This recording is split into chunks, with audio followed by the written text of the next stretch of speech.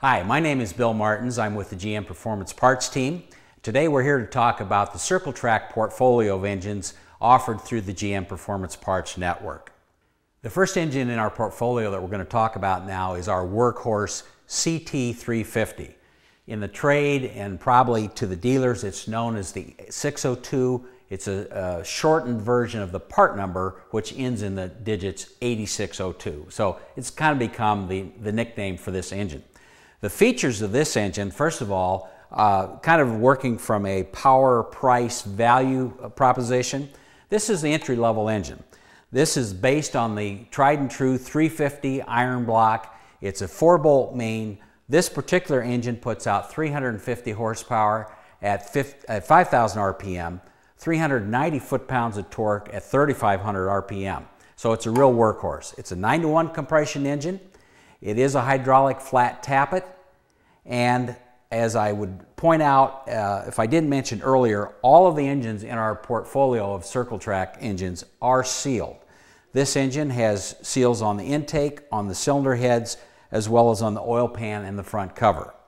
This is used primarily in street stock. It's used in the modified B-Mod or Sport Mod classes that are so popular right now, and even in some of the late model classes that specify these engines, and sometimes are used in conjunction with open motors with a weight brake. So a real value. This engine is street priced pretty much in the $3,200–3,300 range. And the second engine in our portfolio is the CT355.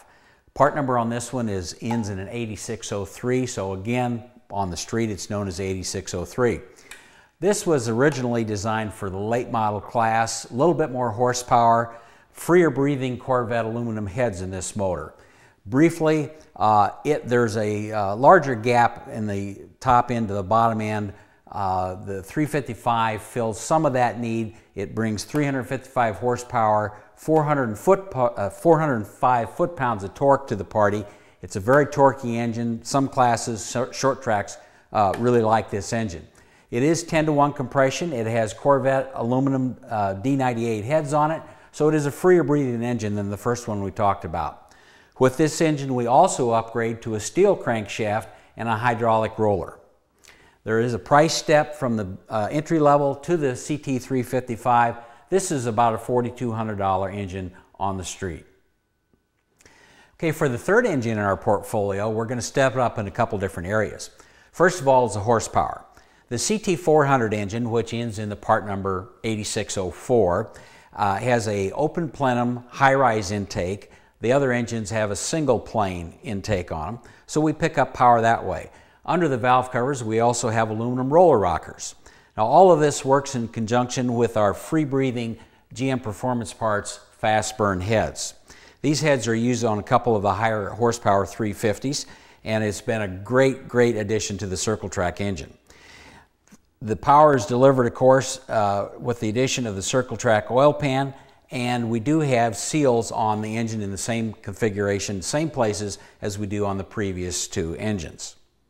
This engine is very popular in the late models and some of the higher-end modified classes. And for our fourth engine today, we're going to have a whole new architecture. This is the brand new CT525.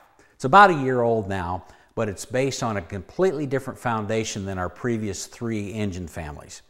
This is a LS3 based program that is the base engine in the Corvette.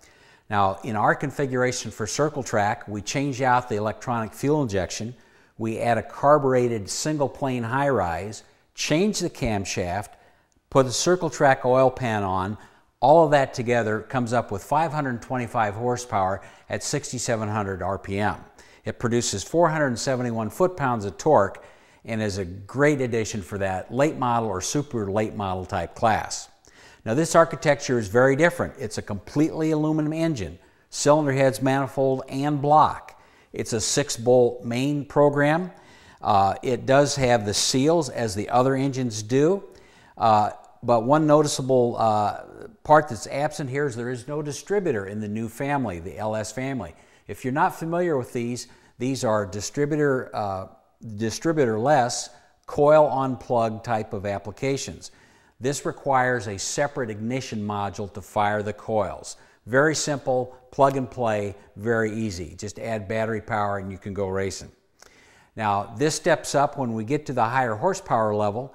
This also does step up in the price level. Street price on this engine is about $7,500 without the module.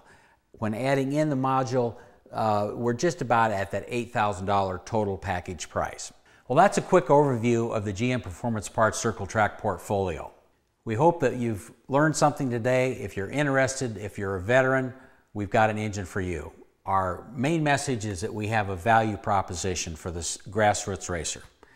From the street stock all the way up to the super late models, we've got a very, very good offering in dollars per horsepower.